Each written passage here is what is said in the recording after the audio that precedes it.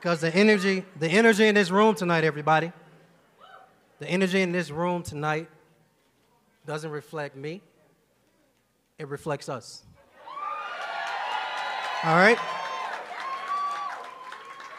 The energy in this room is the definition of Team Birmingham. So y'all give it up for yourselves.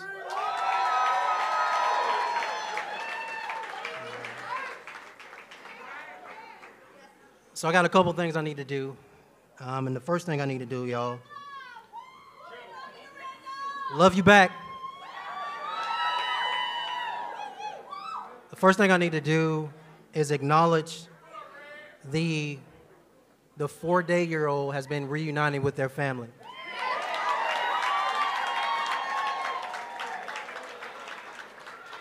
So that's great news. Now let me do this, because I got a whole lot of thank yous I need to do tonight, but before I do that, I first want to acknowledge you all for being present. I want to acknowledge you for your support. I want to acknowledge you and thank you for your prayers and encouragement. And most importantly, I want to thank you for your vote.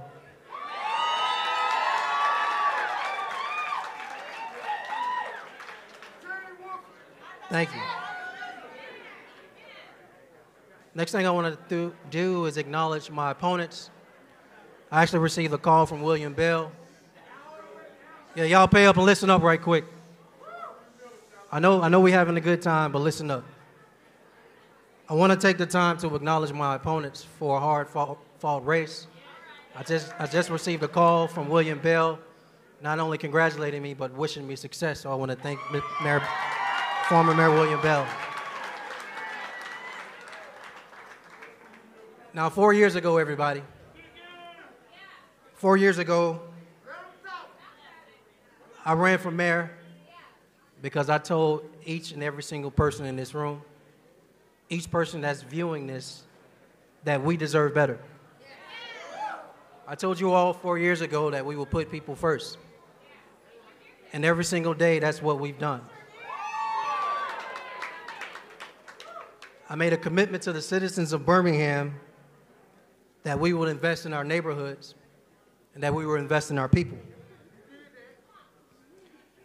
And so it was important that when we knocked on the 50,000 doors last year, I told the team whatever we did to get to the dance, we needed to do the same thing to remain on the dance floor.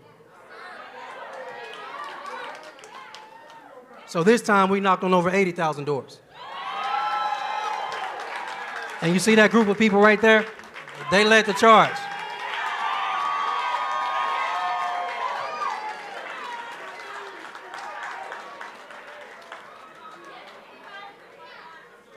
So here's what you all wanted, and here's what you all deserve. You told us to invest in your neighborhoods, and we did. You told us to pave more streets, and we did. You told us to tear down this blight, and we did. You told us to invest in our younger generation, and we did with the Birmingham Promise. And now Vision 2025 lays out in detail what we're going to do on your behalf the next 4 years. So, let me get into my thank yous. First person I need to thank is our God for allowing me to be here. The second person I want to thank is my mom.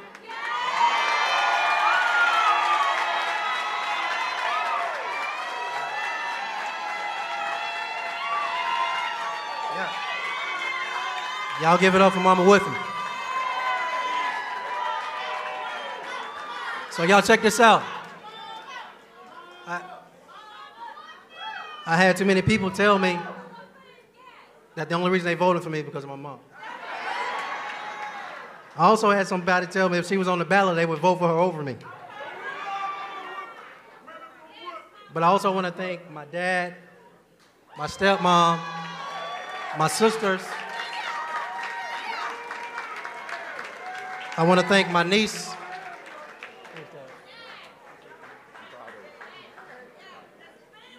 And I want to thank all All right, you're listening in live there to Mayor Randall Woodfin, thanking not only his mother and father, but also thanking supporters for their encouragement tonight and thanking them, more importantly, for their vote. He talked about that he said 4 years ago that he would put people first, and he said that's what he's going to continue to do for the next couple of years. He also said 4 years ago he and his team knocked on 50,000 doors to get on the dance floor. This year they knocked on 80,000 doors to stay on the dance floor. Again, he has a commanding lead during the Birmingham mayoral election, and we will continue to monitor this event as it progresses.